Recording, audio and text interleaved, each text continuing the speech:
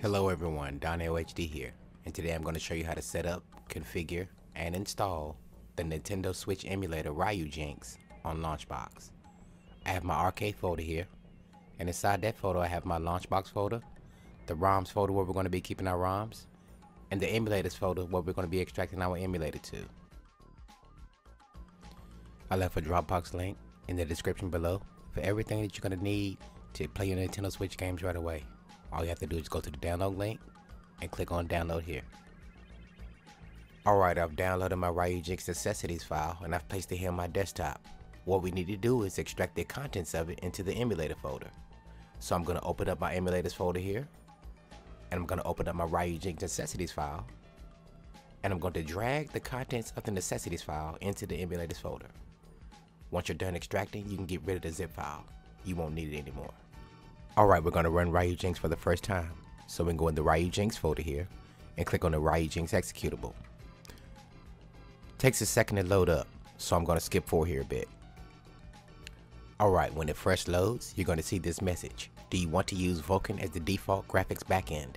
If you're using a high-end graphics card, then I would choose yes. If you aren't using a graphics card, choose no.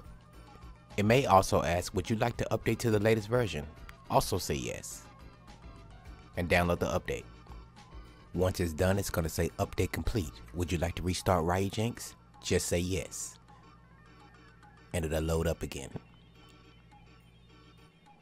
Okay, just a heads up, this emulator is fully portable and it is updated with the latest keys and firmware, so you can back it up to your external hard drives for safekeeping. Now that the emulator has reloaded, it's time to configure the controller. So we're going to go to Options, and then Settings, click on the Input tab, and then click Player 1 Configure.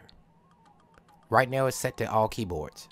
I'm using the Xbox controller, so I'm going to drop this down arrow and choose Power A Xbox Series X controller.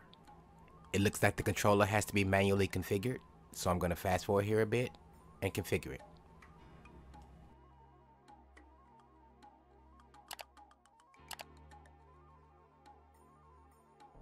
Once you're done, you click Save. On this window, click Apply and then Save. Alright, now we're going to import our games into Ryujinx. I have my arcade folder here, and I already have my ROMs. So what I'm simply going to do is go to Options, and then Settings. In the Game Directory section here, I'm going to click Add. Then I'm going to go to my destination, Desktop, Arcade, ROMs. I'm going to click Add, and then I'm going to click Apply, and then Save. Now that the games are imported in Ryujinx, it's time to configure the emulator in Launchbox. Alright, now that we're here in Launchbox, click the three lines at the top left corner here. Click Tools, Manage, Emulators. We're going to click Add, and in the emulator name section, we're going to type Ryujinx. Now we set the path. Once again, my emulator is on Desktop, Arcade, Emulators, Ryujinx, and the Ryujinx executable here. I also left a script in the description below, for if you require it, it allows you to escape out of the emulator completely by pressing the escape key on the keyboard. Just paste it here in the running Autohotkey script section here. I'm also going to go to the associated platform section, and I make sure I type my platform name here, Nintendo Switch. And I'm going to check the box here to set it as my default emulator. If you're using both Yuzu and Ryujinx emulators, you can decide which one you want to be the default or not. And then choose OK, and then click Close. Now that we've set up the emulator in Launchbox, it's time to import the games. At the top right of the screen, we're going to go to Tools, Import, ROM Files.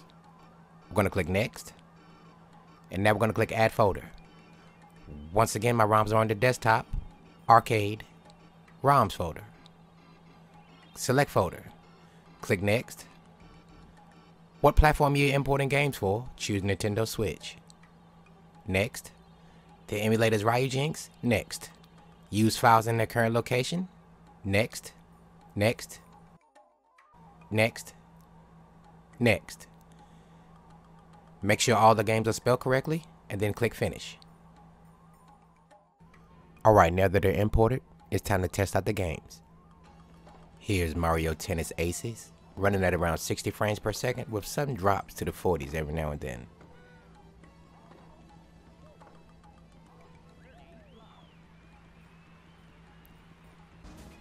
And here's Cruising Blast, running at around 60 FPS as well.